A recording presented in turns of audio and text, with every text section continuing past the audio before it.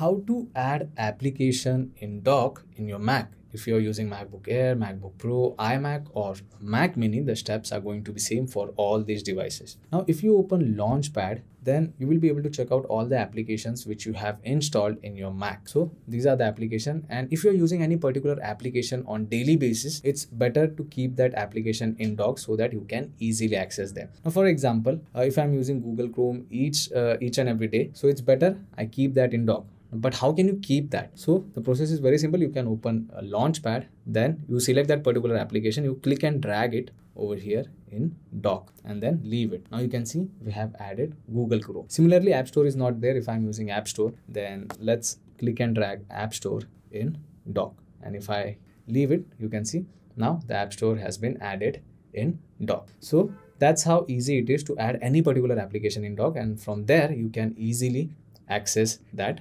application. Now this was regarding adding an application, but if you want to remove any other application from dock system, all you need to do is you need to just right click on your trackpad or on your mouse and you get this option. So for example, if I don't want Google Chrome over here in dock, I'm just going to point my cursor over there. I'm going to right click and then let's go in option, and from here I can select remove from dock, and as soon as I select that, you can see Google Chrome has disappeared from dock. So that's pretty much it for today's video, guys. I hope you understood that how can you add application in dock and how can you remove it. If you find this video informative, don't forget to subscribe. I will see you all in the next one.